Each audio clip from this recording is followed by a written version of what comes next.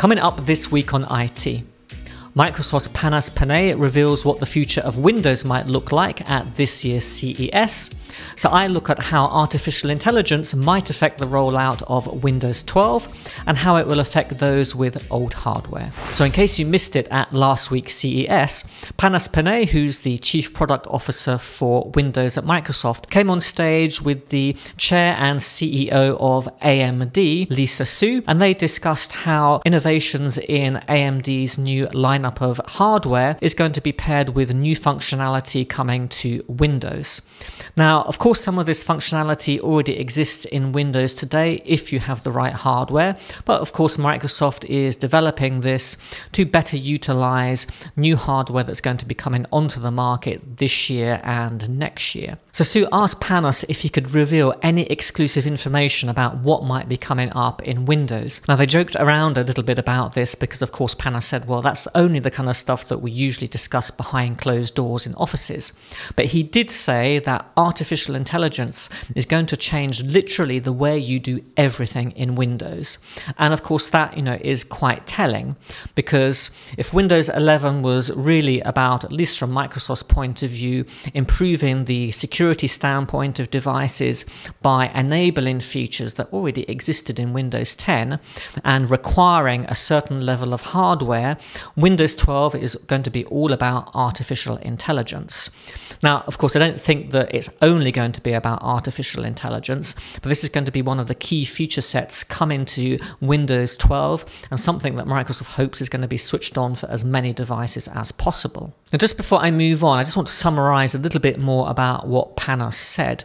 Now, he's saying that we're going to see artificial intelligence workloads on devices on a scale that we've never seen before. And of course, that's going to be enabled by hardware that already exists for ARM processors, is coming to the 13th generation of Intel chipsets, and is coming to the Ryzen 740, which should be available in devices, I believe, starting March this year. And all of this stuff going on with artificial intelligence, of course, a lot more of the processing is actually going to happen on your local device, but there are still things that are going to have to happen in the cloud just because they require much more processing power. And Panos made the point that this is going to require an operating system that can blur the lines between the edge and the cloud, so the edge being your device and the cloud, in order to make those things happen. Now, it's not just about your own personal PC, of course.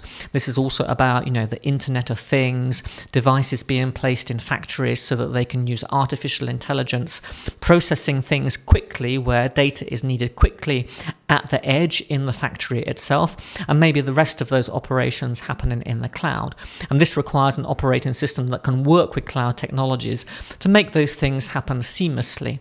And of course, on an end user device, it's even more important that that is a seamless experience for the end user. And as Panos quite rightly pointed out, that's going to require having the right hardware in the right place. Now, I think Apple here is a case in point. They've shown how tight integration between hardware and software can really help to provide a great user experience.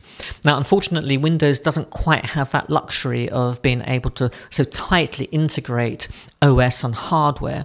And I think this is an attempt by Microsoft with Windows 11 and in the future with Windows 12 to try and tighten up those hardware requirements so that the company can bring meaningful new features to users and ensure a great user experience. And of course, current CPUs, Intel and AMD CPUs, don't have those neural processing units, NPUs, available to be able to do that AI locally. So when you do things like switch on a background blur in a Teams meeting or a Zoom meeting, for instance, because there's no dedicated NPU on most Windows devices today, it will just drain your battery like there's no tomorrow. You could be without a working notebook very quickly. I was recently doing a live webinar with somebody, and they turned on the background blur in the conferencing software that we use. It's not Zoom, it's not Teams. And it caused such a big problem for the computer that it basically just crashed and they had to restart it because so much processing power was required to actually process the background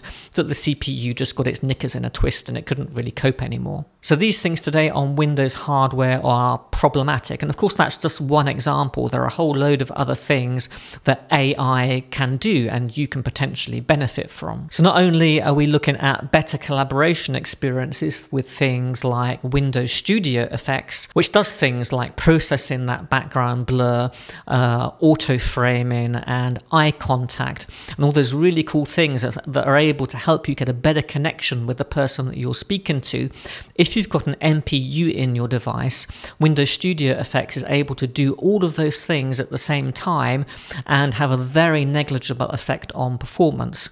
So those effects might take up something like 100 milliwatts of power, so they're not really having any kind of dramatic effect on your battery like there might be with Windows hardware today. Other things like automated security monitoring, better gaming performance, and all those really cool tools for creators, like the ability to track things in video and to bend objects and warp them around objects in real time. All of those things are possible today, but without a dedicated neural processing engine, they really tax the CPU. So in order for Windows to move on and to enable all of those things within the operating system, and of course for the third-party software that runs on Windows, the hardware is also going to have to move forwards. So what does that mean for Windows 12?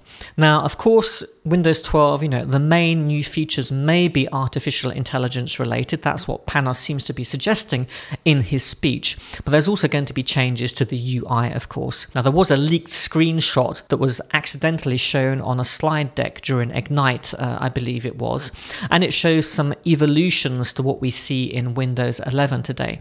Now, I believe that Microsoft is going to push forwards with those changes, but it's going to hold them back for Windows 12. Now, partly because, if there's going to be a new version of Windows in probably 2024, there has to be some visual differentiator. It has to look different. The UI has to be different in order to sell it to end users, because people just expect it to look different. And the artificial intelligence features will come on top of that. So this will all be powered by, well, what can already happen with ARM chipsets today. And if you remember Project Volterra, Microsoft was getting that out to developers so they can start actually harnessing some of the power of these MPUs that come as part of that device. And we should hopefully see those things coming with the 13th generation set of Intel chipsets for their mobile and their desktop processors. And AMD is already preparing to release chipsets with MPUs this year. So Microsoft, of course, is working with Intel and AMD to make sure that technology is there in place, ready for the release of Windows 12 in 2024. So what does all this mean? Does it mean there's going to be another set of really difficult hardware requirements for Windows 12? Well, maybe yes, maybe no. Of course, at this stage, we don't know. Now, I wouldn't be surprised if Microsoft do it a little bit differently with Windows 12. Of course, new devices that are going to be shipped with Windows 12 is not really going to be an issue. I think that Microsoft will probably set the bar and say, well, all new Windows 12 devices must come with an MPU to enable these features. But in terms of upgrading old devices, it could be that Microsoft says, well, okay, here's a new set of hardware requirements. Maybe they're not that much different from Windows 11, but if you don't have an MPU, then of course you either lose all the access to those artificial intelligence features, or they run but very slowly. It'll be interesting to see how Microsoft handles it. So the upgrade to Windows 12, assuming this thing exists, we believe it does exist and it's going to be marketed as such as a new version of Windows, will probably require you to upgrade your hardware, even if it's relatively new, to be able to harness the power of AI. Maybe not, but I have a feeling that that is likely to be the case.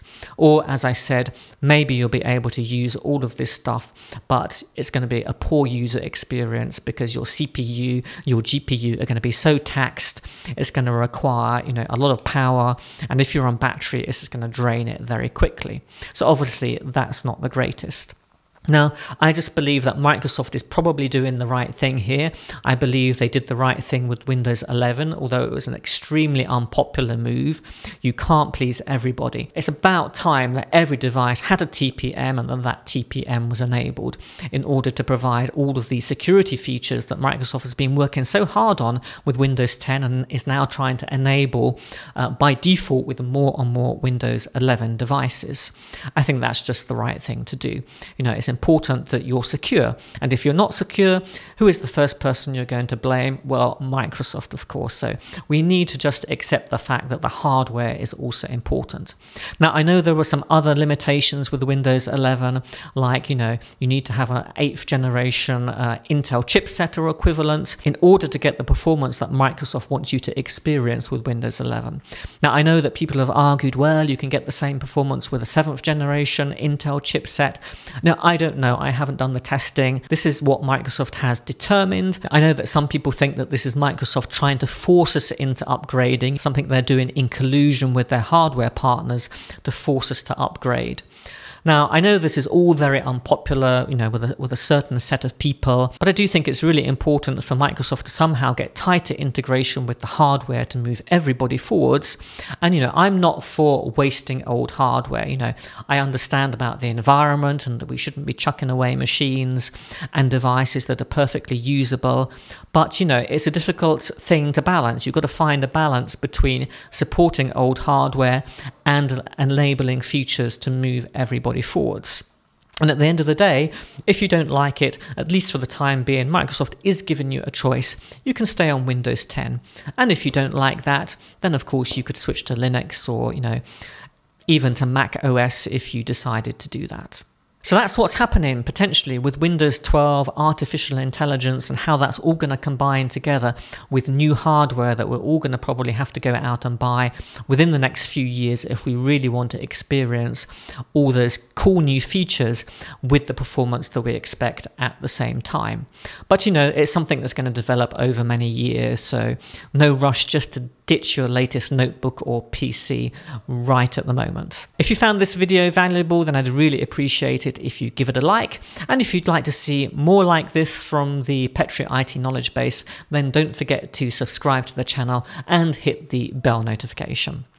I'll leave you with another video that you might find interesting on the screen now about Project Volterra and how the ARM chip in that device and the MPU that comes with it is going to help developers harness the power of AI to develop new applications and of course improve existing ones. But that's it from me for this week, and I'll see you next time.